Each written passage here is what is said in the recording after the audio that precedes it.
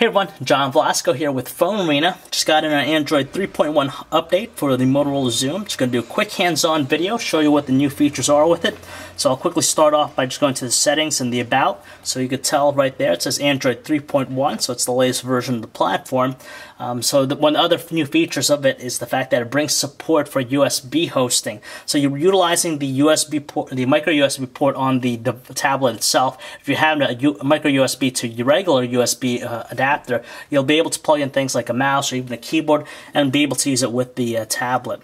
The other more visual things with the latest updated platform is that the widgets now, some of the widgets have the ability to be resized. So right here, like the Gmail widget, you could tell you could resize it to any length that we'd like it to.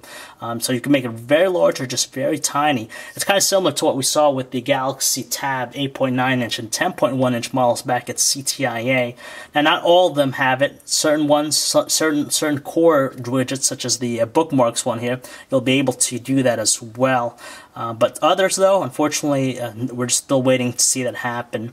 It still moves pretty quickly, but unfortunately, in portrait use, we still notice a little bit of a slowdown or choppiness to its performance.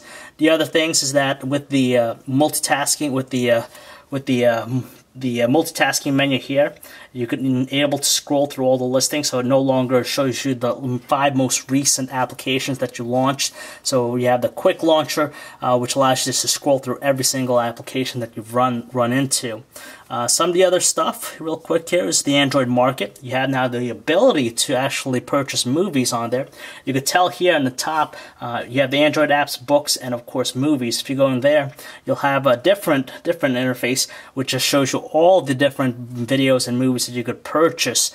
You have a scrollable listing here on the top, so you could go through some of the more featured ones, and of course you could narrow it down to different categories. So if you select one, it'll tell you how much it is, and of course you could rent it in HD or just regular quality, and of course you're gonna have to pay for it.